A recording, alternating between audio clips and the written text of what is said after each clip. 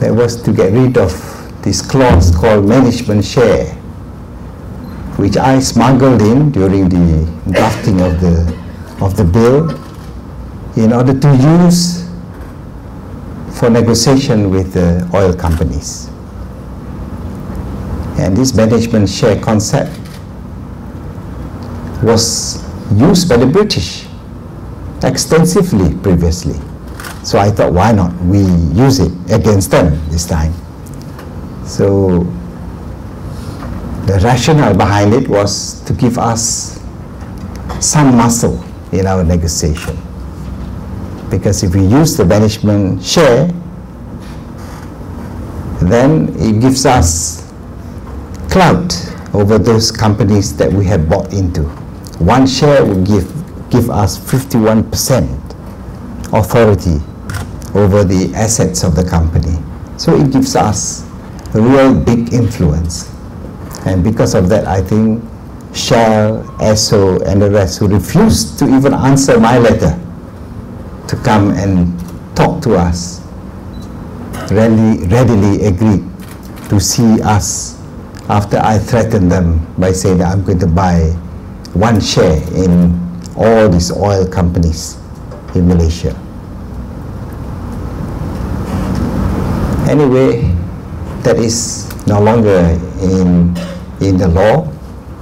I suppose we don't have any use of this provision anymore, now that oil is vested in Petronas.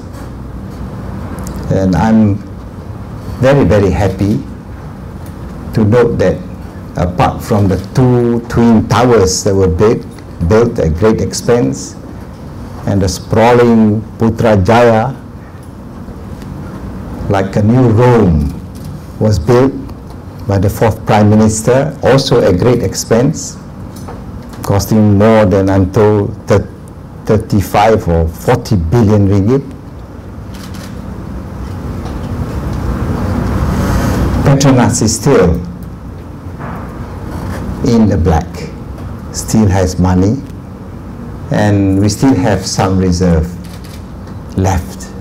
But I'm told that no announcement has been made of a very big discovery. But I'm not supposed to make this announcement here, but I was told that there is a big discovery which could depress the oil price if it is announced. And I'm told it's not only the biggest oil field or oil well in this part of the world, but also ever found in the world. So that portends a good future for us, and of course for Petronas itself.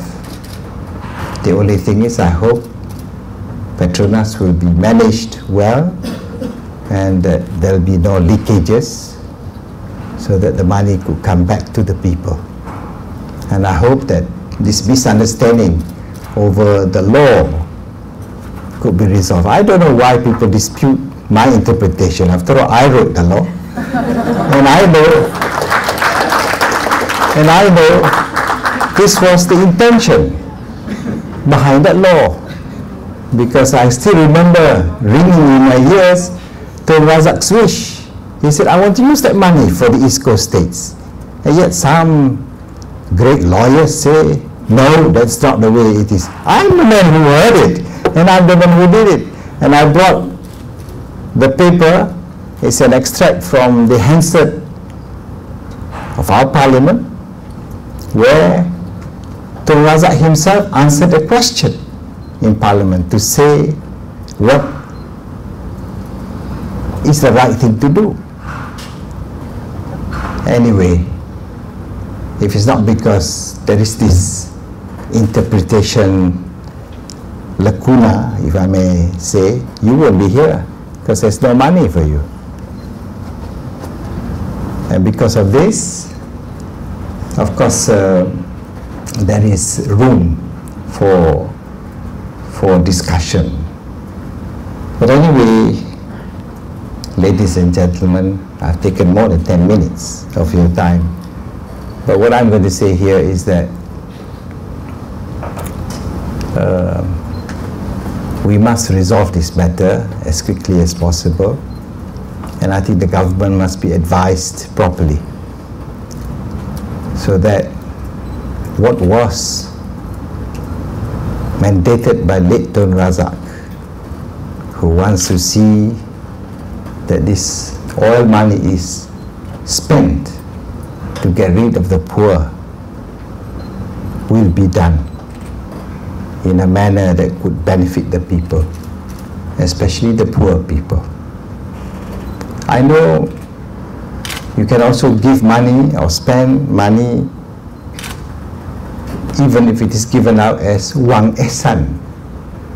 Wang ehsan normally is given to beggars actually. Wang ehsan, ehsan ni sedekah in Malay. But you saw what has happened in Terengganu. A lot of abuses, corruption taking place because it's not properly accounted for. All this money that was spent, nearly 20 billion has been spent through this so-called wang ehsan. That's why I'm told the state government of Terengganu, although was told that this royalty payment will continue now under this UMNO government in Terengganu, refused to accept this balance of the royalty money, the cash payment, because they don't want to be responsible for the amount that was wrongly spent or misspent during that 5 over years. This wang ehsan was distributed in Terengganu. You build a stadium, it collapsed.